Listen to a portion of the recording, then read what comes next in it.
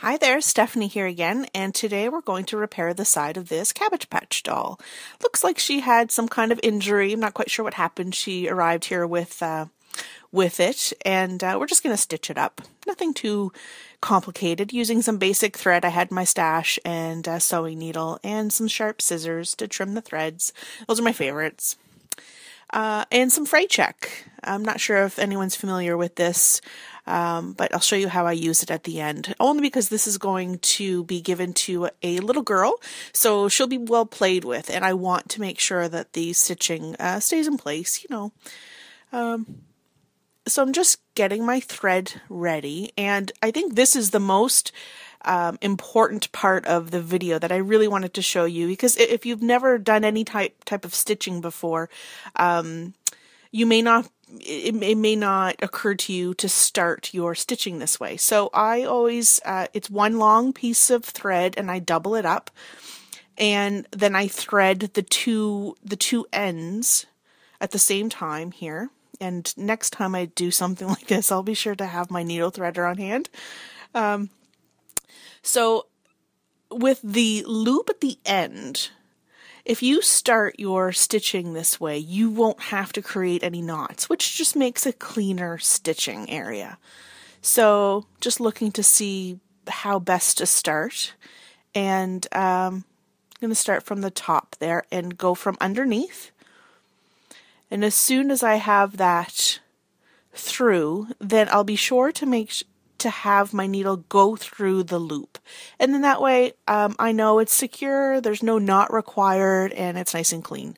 I used to cross stitch, and it took me probably a year until it dawned on me to start my stitching this way, and it saved me from having a lot of lumps and bumps in the back of my stitching project. So that's basically the trick to it. And here I'm just stitching through, and I don't know if you can tell, if you can zoom in your screen at all, but there's a way to do this where you start from the outside and then kind of there's 4 stitches in place when I do this, so that it brings the material together rather than just a straight stitch. So because I don't want that outside piece of the fabric to be sticking out of the stitched area.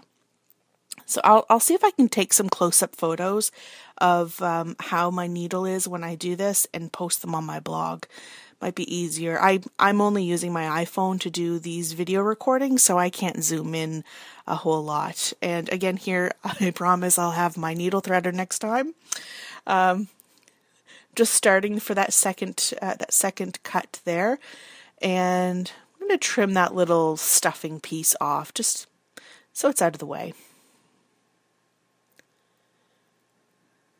And again, starting with that looped area from the thread, and just starting with it's a basic stitch. It's not too complicated, and just put your needle through the hoop, and then you're ready to roll. So I'm going to put this on fast forward while I go through this again, and you might be able to see the stitching a little closer here, where I have that come into 2 places on either side of that fabric, so it just makes it a lot neater. And I go through, once I'm done that area, instead of any knots, I just go through like 3 or 4 tight spots there, and I pull those, and that should stay. I find knots lumpy and bumpy, and I don't like to have those tails. So I'll just snip this off as close as I can, and this is where I'm going to put my fray check. Now this is meant for, it's exactly what it says. It's some kind of chemical, so it has a scent to it. If you're allergic or sensitive to scents, you may not want to use this, but it's not too bad. It fades after time. When you first apply it, when it's wet, it is a little strong. It's a different smell, and basically this means that now that I've applied the fray check, it won't run. That fabric will stay in place. It kind of makes it a little stiff, a little hard, but it works. So there she is, all repaired. If you have any questions, please leave a comment below and check out my blog if you have any questions. If you want to check out my other repairs. Thanks very much.